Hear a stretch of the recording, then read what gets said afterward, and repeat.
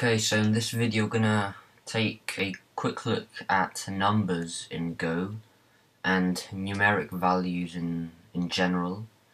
So just like in any other programming language and in real life, we can perform mathematical calculations on numbers and floats.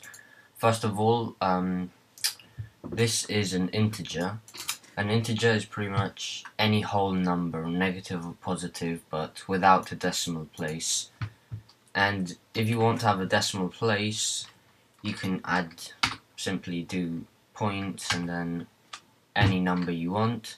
And this is not an integer anymore, this is a float.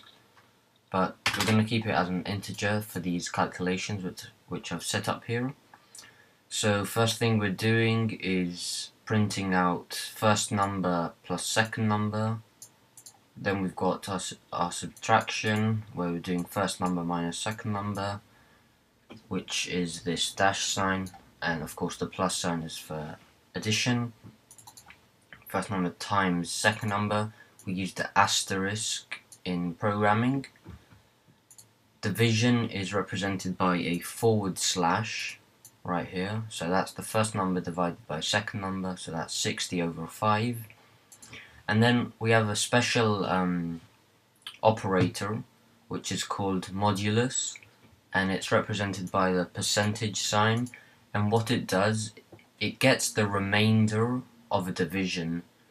So in this case, if we do 60 over 5, the remainder is going to be 0 because 60 is divisible by 5, but if we have something like 61, we'll see what we get from that.